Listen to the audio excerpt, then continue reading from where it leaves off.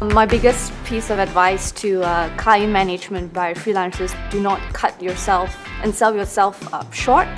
So the freelancer should know what he or she is worth, have the confidence to stick to your price. The price you set in one event could have a repercussion on what the market think of you for the next 6 months or for the next 12 months.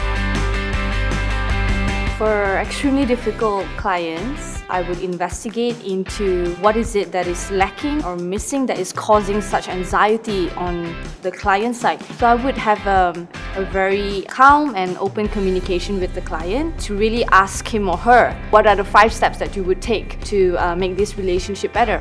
And I would suggest over-communication and pre-communication to be the mantra of any freelancer. So another group of difficult clients would be clients who fundamentally do not know what they want. You can care and really show attention on a personal level, but know how and when to protect yourself and set boundaries. One of the biggest mistakes I see freelancers making is the whole notion that they are chosen and they don't have the power to choose. Place yourself in a position where you can always choose. So it's really about discerning whether you can draw lessons and whether there's available growth in those relationships and cutting them off when it's not the case.